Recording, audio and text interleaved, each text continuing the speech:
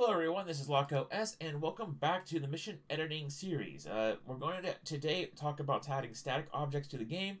This is a way shorter topic than we've in the past two, and for good reason, because there's not really too much to static objects. But it is a very, even though it is a relatively simple thing, it's a very important thing if you want to add more life to your missions, as well as give yourself some ground targets to go after that don't fire back, or they're more or less buildings. So, again, you want to, for your static objects, you want to select this bridge icon. Brings up a static object here. Static object page, there's categories, airfield and deck equipment for stuff for the carriers. Animals, you can add cows and have them in different paint schemes. Yes, I know. Trust me, the community went wild when those were introduced.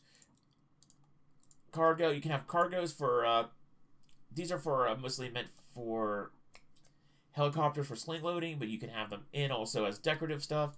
Effects, you don't want to use effects. There's actually a better way to do them other than it's using statics. Ground vehicles, you can use ground vehicles as statics. Helicopters, heliports. We'll get to heliports later because that's a very important thing. LTA vehicles are right now just currently barrage balloons. You can set how high you want the barrage balloons to be put up. This is more of a World War II thing, but it's a thing you can do. You got personnel. Like, this is more or less meant for the carrier. But you can have, like, you can kind of use them also as ground crew. Planes, obviously, you can have planes up. One note on planes, if you use planes as a static object, they will actually get covers and like various bits and gubbins that basically showcase them more like they're a parked aircraft that's sort of in quote unquote, like, I would say long term storage, but just sort of like very much a parked aircraft that's been like sort of covered up and like made so that like nothing gets in it or there's nothing like funky. So like, the intakes will be covered, the canopy might be covered, you might have a boarding ladder put up. It looks really cool. It's a really cool effect that certain aircraft have to make them look like they're not, that they're sort of been like in a parked state. They're in a parked in like the pilot's left state. Sea shelf objects, obviously you can only place those over water. So let's delete that. You can left click, you can go here. There we go. You can place things like oil rigs. And then these can become supply chains. I wouldn't worry too much about suppliers and all this other stuff. There's going to be a new dynamic campaign setups, hopefully, and eventually once that comes in, we'll be able to get a more idea of actually how to use that and with the new system. You have an oil rig for like sheets, so you can basically have oil rigs you place, ships. You can have static ships, structures, warehouses. And these are probably where you're going to find like the most, between ground vehicles and structures, this is where you're going to get the most use out of your static objects. Real quick, we'll go to warehouses. Warehouses, these again also, these play into the supply and like logistics side of the game, which has kind of been abandoned for a while, but hopefully with the new dynamic campaign that'll eventually come out, they'll get to doing that. But we're going to go ahead, we're going to go over to heliports. Heliports are a bit unique. We're going to go ahead and select pad single. Okay. Now, keep in mind with statics, you can have a static set at different headings. So you can adjust the heading there. You can have it hidden on the various. You can have it on hidden on the different various things. Dead will spawn in the unit dead, so it'll look like, so you can basically build up a base, have everything selected as dead, and then it'll show up basically sort of as a ruin. So you can basically kind of have, a good use case of this would be, in a mission, you can have sort of a enemy, say, encampment near your airbase, and then you can go on an airstrike, take it out, and then on future missions, And then basically, when you create your next mission, use that base, but set everything to dead, and it'll be like it's been abandoned. But keep in mind that static, something to keep in mind with static units, they are very much, they have no AI. They have no AI or weapons. So if you want to keep ground units steady, you're just going to have to basically do what I did over here. Basically, create your ground units, don't give them a waypoint, they'll stay steady, but they'll be able to shoot back. There are buildings, by the way, that have guns, and you will have guns and can shoot back.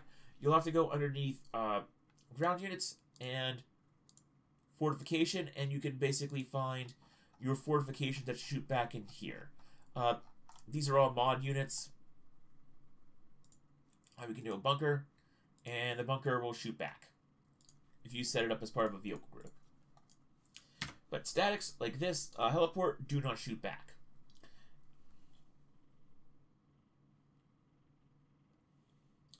On this note, we're going to actually take a little bit of a mini detour.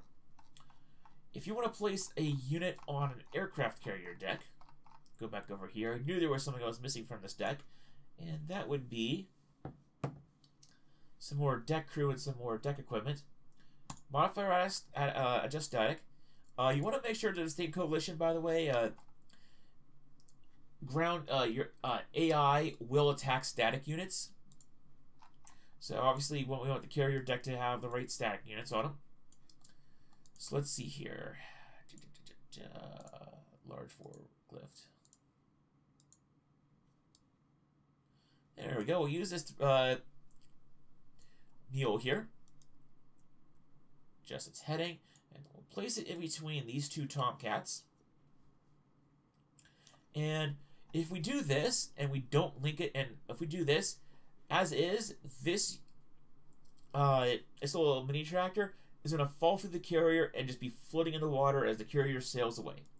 To get it to stay on a carrier deck, we have to actually link it to the unit. And I named this carrier UFS St. Arc.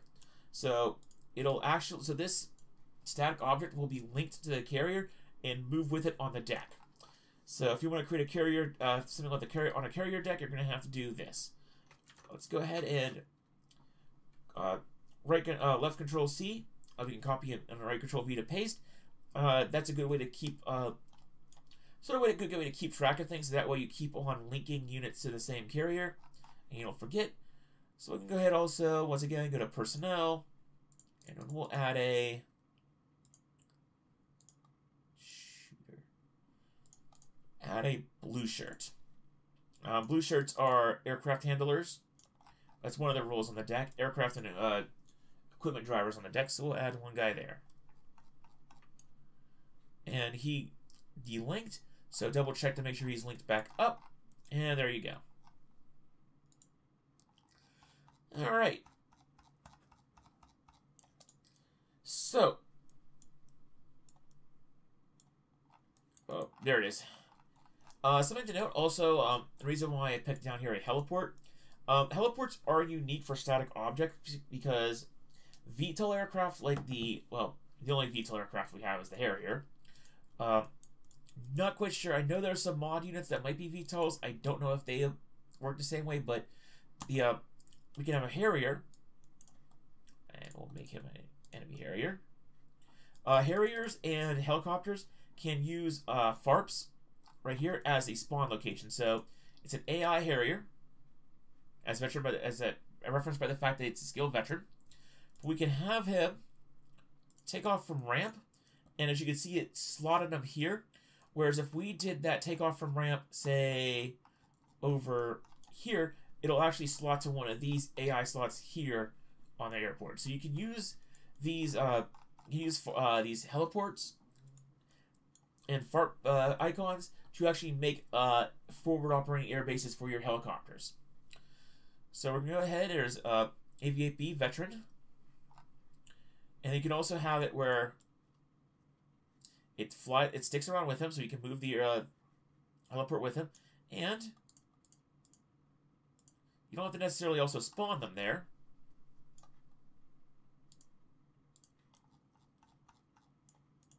So you can have have them spawn somewhere else or an air start, and then you can use it also as a landing waypoint. Oh, come on, you want to land there? Huh? Well, it wants to land back at the main air base, but you can use them to at the very least spawn aircraft.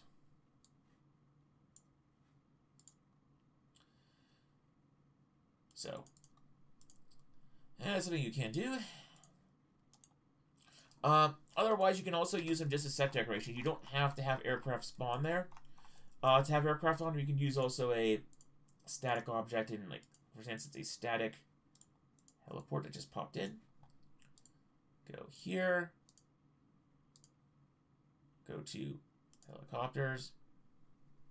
Let's see here. What's a good?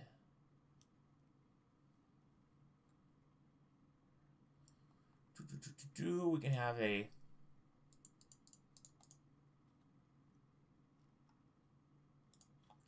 and we have a helicopter like here also just on there, and you can place certain statics on top of other statics. Like this is a valid combination. The heliport will be on the ground, and then they'll spawn the helicopter on top of it. So you can have it set up like that. Also, players can use these as well. Obviously, if you want players to use these and you want to be able to refuel and rearm, you're going to want a at the very least a static FARP storage, a static ammo store, like basically either one of these static objects where it's a FARP ammo storage and a static object of FARP fuel depot, or you can definitely use a couple of different various fuel trucks and ammo trucks, and that'll also get it to work. There's a whole way to set up FARPs, but the simplest way, if you want players to be able to refuel and rearm, is to go ahead and slap these ammo storage FARP and a FARP fuel depot next to some helipads, and your Harriers and helicopters will be able to use it. Some last notes before we end this. If you plan on having static buildings being destroyed or otherwise part of mission logic, give them a unique name in the editor, so that way you can easily find them. So if we want to destroy this FARP storage, we can just do this, like FARP ammo storage. That way we'll know that we're trying to destroy that. And keep in mind, you want to just keep things both these names the exact same. So you can also do this. There we go. Keep it like that. So then that way you can easily find it in the mission editor for later. Sometimes if you end up copying a lot of static objects, you'll eventually find that the name gets really weird. Like things will be weirdly or oddly named, just because you copied and pasted and it does weird things with the naming convention. Also, if you want to do static buildings as targets, keep in mind that the larger the building that you place in the game generally means the larger the bomb you're going to have to use to destroy it. So don't give as a real quick preview into like weaponeering in this game to figure out what weapons you need to use for what things. If you say, for instance, use this. Let's see here. I'm trying to find it.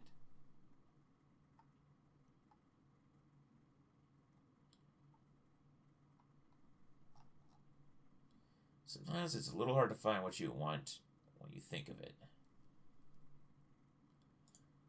Yeah, if you want to use like this building, for instance, just keep in mind, like large buildings like this, you're gonna need like either to make sure to give your players 1,000 pounders or 2,000 pounders to take it out. Don't expect 82s or even Mavericks to work on these buildings. Just something with the DCS damage modeling. Larger buildings, make sure you equip your players with larger bombs to take them out if you use them as targets. You save yourself a little bit of headache there. And if you have a building like I know this is in C. Command Center. If you have a building like this that's like a bunker shape, you're going to need a penetrator bomb like the paveway food in order to take that out. So keep in mind that some of the static objects you can place in the game, if you're wondering like, oh, I placed a static object, why isn't it being destroyed? make sure you give your players or yourself a big enough bomb to take care of it. And that's it for static objects in game. Hopefully that was a much faster video. Not too much to go over with them. They're a really nice option to place in game if you want to do set dressing, especially on carrier decks. So until next time, guys, this is Loco S signing out.